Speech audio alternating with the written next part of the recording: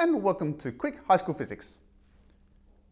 This looks like an ordinary beaker of water, but looks can be deceiving.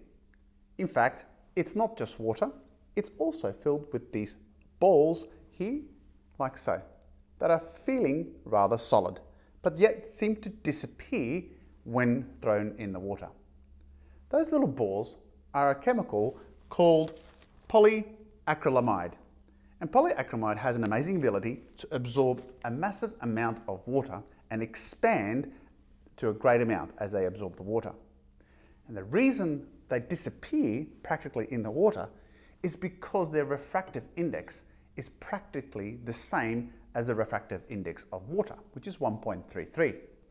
And what that means is that as light enters a different medium, it bends relative to the differences in density or difference in the way light travels through those substances. And since these two substances, water and our jelly-like substance, have very similar refractive indexes, light doesn't bend much. It bends very little, which means we don't see it.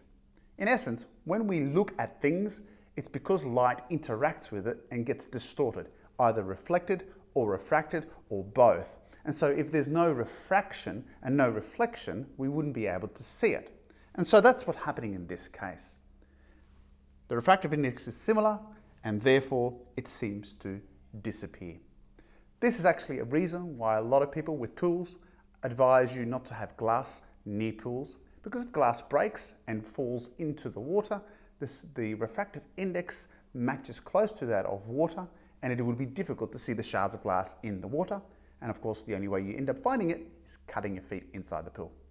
In any case, hope that gives you a little bit of understanding of the nature of the refractive index of, in this case, of a chemical called polyacrylamide.